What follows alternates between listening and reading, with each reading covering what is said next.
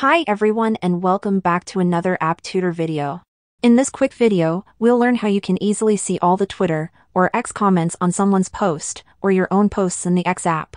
The process is the same on both iOS and Android devices, so if you use an Android device, simply follow my steps. The very first step that we will do is to go over to our App Store if you are on your iPhone or the Google Play Store if you are an Android user.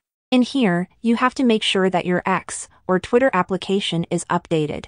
If it says update right here, just tap on that button and wait a couple of minutes until your X app is updated to the latest version. After that, it's gonna say open, so you want to open the Twitter app and you need to log into your account.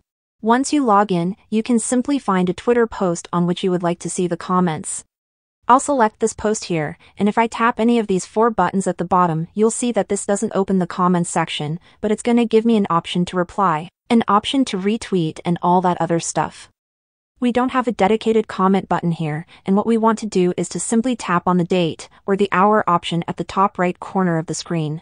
So you can either see 2 hours, 5 hours, or something like that, or you will see 1 or 2 days, or a specific date.